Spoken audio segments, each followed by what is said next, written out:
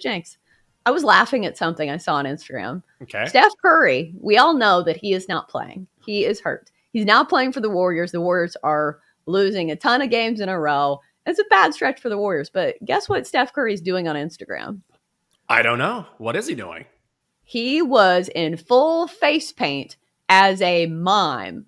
And I'm like, Steph, what are we doing here? There's a literal picture of him dressed as a mime. It was some kind of product placement or some kind of ad. I don't know. I didn't read the caption, but I was like, Steph, don't you think you're above this? Like, couldn't you get any other advertisements where you're not dressing like a mime? I guess this is a crypto exchange that he's promoting. I feel like if you're Steph Curry, you have plenty of money. You can pick and choose. They must be paying him a lot, because if I'm going to dress up like a mime, like I'm Marcel Marceau with my white paint on and my striped shirt and my little French hat, and I'm going to be a mime or whatever he's doing, you're going to have to pay me some cash. I don't think that's a good look.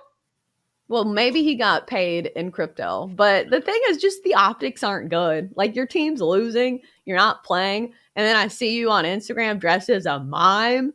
Like, come on, bro. It's like, hey, are you worried about your team? Is Steph upset? Is he in the gym, like, trying to get better? Complete silence. He's just making hand motions. No, he's practicing being a mime right now. He'll get back to basketball eventually, but Steph's really into miming right now. I don't know. When I first saw it, I was like, oh no, is this some new trend in the NBA? Because every time I look up, the NBA players have on some kind of wacky outfit and call it fashion.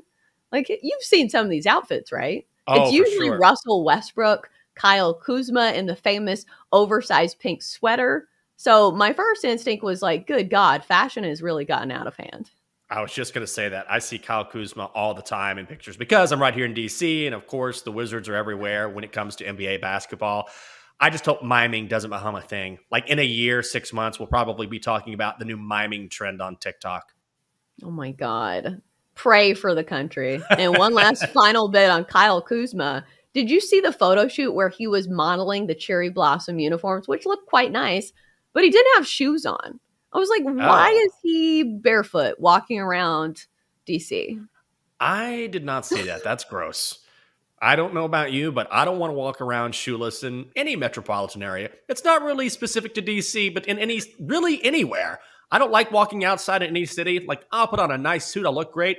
No shoes needed for this guy. Let me get all the gunk on my feet possible. Yeah, gross. It was an odd anomaly that somebody pointed out. I was like, wow, he isn't wearing shoes. So another cool trend in the NBA that I don't understand. Well, let's dive into the NBA. This is the Daily Tip presented by BetMGM. I'm Chelsea Messenger. He's Michael Jenkins. Coming up in 3 minutes, if the Bulls are going to win, they got to win now. Let's dive into the NBA slate right now with Shay. Let's start with Brooklyn. The Nets hosting Milwaukee. Nets a short 1.5-point favorite at home. Total 238.5. 7:30 Eastern time is the first tip. The Bucks have won 5 of their last 7, both straight up and against the number, coming off a 118-116 win at Philadelphia on Tuesday, where Giannis again had 40 points, while Kevin Durant is also coming off a 40-point performance against the Pistons on Tuesday. Kyrie's third game in Brooklyn will be tonight. Sunday against the Hornets, he had 16. Tuesday against the Pistons, he had 24, Jinx. Oh, man. This is a tough one. As a road dog, the Bucks are 3-8 on the season. That's second worst in the NBA. As a home favorite, the Nets are 4-23-1. That is worst in the NBA. I think I probably lean Bucks. They're 11-3 since losing to the Nets back in February, lost by 3 in that game. I'm not going to bet this one. I just want to watch this game because I think it's going to be fantastic. But if I'm picking a side, I'd probably just grab the points with Milwaukee. I think it's going to be a really close game. It's also nice that it's on TNT. We don't have to suffer through Lakers Mavs because they actually picked the right game to broadcast.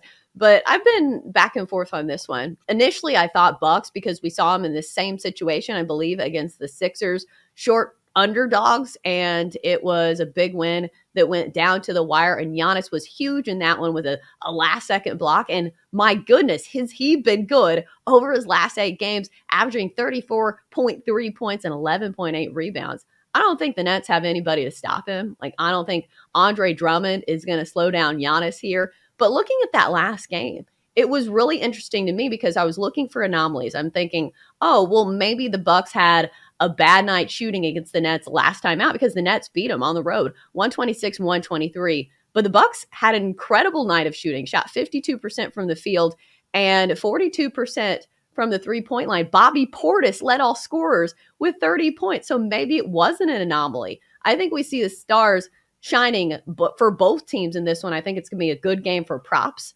I'm not sure. I don't think I'm placing any money on a side, but I would lean towards the Bucks just because I think they are playing the better basketball right now. Bucks have been really good in the spot. Giannis is playing like the MVP candidate he is year in and year out.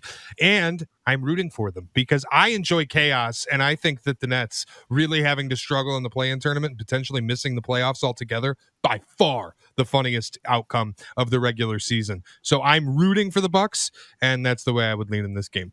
Clippers at Bulls. The Bulls a 3.5-point home favorite, total 223.5. And the Clippers have the second worst road record against the number, just 15-22-2, but snapped their 5-game losing streak on Tuesday night against the Jazz, of course, in Paul George's return, where boy, did he look good. 34 points in 30-plus minutes in his return. The Bulls have lost 6 of their last 8, both straight up and against the number, Chelsea. This is probably a buy low spot on the Clippers. That was my first instinct when you see all of these trends and all of these numbers that are for the course of the season. And these are games when they didn't have Paul George. And I thought maybe there would be some rust involved with Paul George, but what a night, 34 points and shooting 66% from 3-point land against the Jazz. And the Bulls are not great defensively either. So I think I'll probably take the points with the Clippers and hope that it's a buy low spot on the Clippers here. Yeah, I'm on the Clippers as well. You pretty much have to throw out any sort of trends with the Clippers that you've seen thus far because they're a completely different team now. Now they have their best player back. He did not miss a beat. He looked brilliant against the Jazz the other night. Normally, I'd be all over the Bulls because this is what the Bulls do, right? They struggle against very good teams, but they usually cover against poor teams. But now the Clippers have a completely different makeup. I think you're right. You're buying low on LA. Paul George, if he continues to play like we saw in that first game, I think there's value on LA. So give me the points of the Clippers. I'm also going to be on the Clippers. In fact, I really, really like this play. One trend I don't think you need to throw out here is the Bulls are terrible. 1-11 straight up against the top 4 teams in the Eastern Conference. Very bad against top teams with records above 600, both the East and West, 2-18 straight up.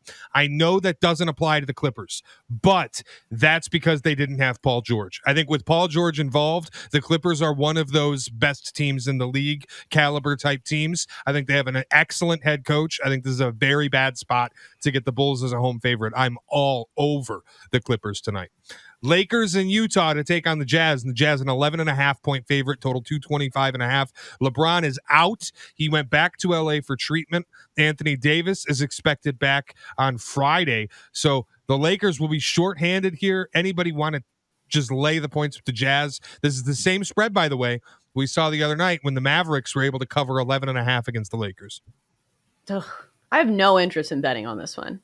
I don't have any interest in playing these games where the stars are out. Like, I don't know what we're going to get from the Lakers. I don't even know how to play a trend in this one because it looks like the over's been hot for the Lakers, but the under has been hot for Utah, especially at home. 34-41-1 over under record. So don't have a good read. It will be a pass for me.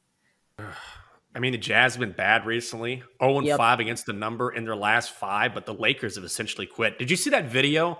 A guy went through the Lakers Twitter feed all season because after every game, win or lose, they put up a graphic of the score and a picture of one of their players. And in zero of the losses do they ever put up a picture of LeBron. They always put up someone like Malik Monk or someone. When they win, it's always LeBron or AD. But when they lose, it's always like a bench player or a guy who's not a star. Pretty funny. I actually would lay it with the Jazz if I were betting this game, but it's such a monster number. I'm not going to play it. The Lakers have just quit. I'm going to lay it with the Jazz. The Lakers shorthanded on the other day were unable to cover a 12-point spread. Lost that one 128-110. I just think when they're shorthanded, they're one of the worst teams in basketball. We've seen that fairly empirically. I think the Jazz are one of the better teams, even though they've been mired in a bit of a tough stretch. So I'm going to lay this 11.5 with the Jazz. I feel quite comfortable with that. 76ers on the road in Detroit, and the 76ers a 10.5 point favorite over the Pistons on the road, total 222.5. Coming off that loss to the Bucks, Giannis blocked Joel Embiid in the final seconds, but the Pistons have lost 3 straight and 9 of their last 11 after getting hot for a little while. 8-3 against the number in that span, though, while Cade Cunningham is averaging 22.5 points per game in March, Chelsea. Number's too big here, I think, for the Pistons. Just based on these trends, Detroit has been a cover machine, 15-2-2 against the spread in their last 19 games. So when we're talking about a double-digit spread here, I think the only sabotage factor is the Sixers have been pretty good against bad teams. Usually they struggle with the top teams in the league. But for me, just based on the trends alone, probably got to go Pistons here. Same thing. This number is way too big. Pistons plus 10.5. The Sixers will win this game. They should win this game, but they're sort of figuring out how to implement James Harden more effectively into that lineup. In fact, he's talked with the team. What can I do to be more effective, to have a more positive impact on this team? But you mentioned the trends.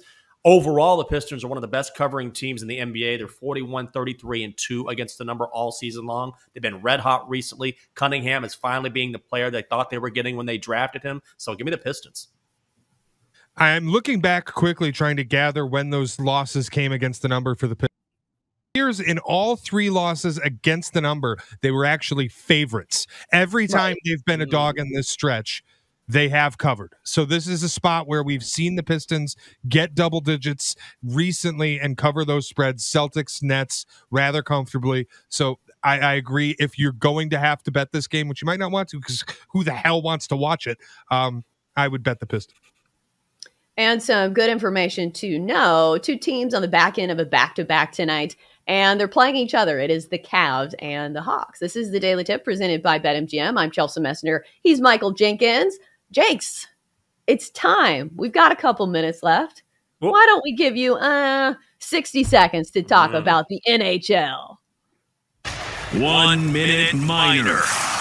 Guys, you feel that sting on your skin? That's a heat wave. That's what happens when you put together 2 straight wins on the ice, and now we're going for 3. We're headed north of the border to Toronto, where the Leafs are hosting the Jets. And what's in Toronto? How about the shops at Eaton Center, where you can grab a cup of coffee at Tim Hortons and enjoy a good hockey game? Of course, we got a game to be played. Leafs minus 225 on the money line. Jets plus 185 on the money line. The total set at 6.5 already. This was 6 when I woke up this morning, and you can see why. Neither team will have their starting goalie between the pipes. So we get Eric Comrie for the Jets, Eric Kallgren for the Leafs. The 2 Erics. Sounds like a failed sitcom on CBS. We should expect a ton of goals. Jets averaging 3.6 over their last 5. Leafs have scored 10 in their past 2. In addition, the over is hit in 20 of the last 27 games between these 2 squads. I don't like 6.5.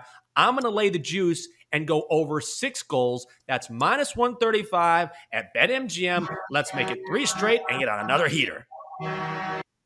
All right, Jenks. So let's take a vote. Is 2 a streak? If you win 2 bets in a row, is it a streak? If you win 2 bets on the same night, is it a sweep? Or is 3 the number in which you have to hit for it to be a sweep or a streak? I think it's 3, isn't it? I like to say 2, but 2 is just kind of putting a couple together. 3 means, okay, now you're on to something. So I think it's 3. What about you? I think so too, but I'm not sure why. Why is 3 so much better than 2? Especially when you're betting on games every day. I guess that's true. When you say, I think it's just the way it sounds, like 2-game winning streak or 2-game losing streak. It's okay. Right. Technically, yes. It doesn't sound right because it's just 2 games. But 3, it's like, okay, now you're headed somewhere. 2 is kind of like running in place. 3 means, all right, now I'm headed the right direction. Why are things so much better in 3s? Have you heard this rule? When you are listing things, it sounds better for some reason to list things in 3s? I think it's because 3 is obviously a more significant number. When you're listing things, it's like giving a reason for something. Well, if you can get the more reasons you can give for something, it means the more you can justify it. So if you can only come up with a couple reasons, it's like, all right, you're going to give me more than that. But 3, 4, 5, it's like, all right, now you got an argument there. I think it's one of those weird like psychology things where it just sounds better. And I'm not sure what the science is behind it. But, we see the rule of three in a lot of things. And here's hoping we don't see, the celebrity deaths one this year. Because that's the other rule of three conspiracy theory that we see out there. Well, that was a thrilling segment.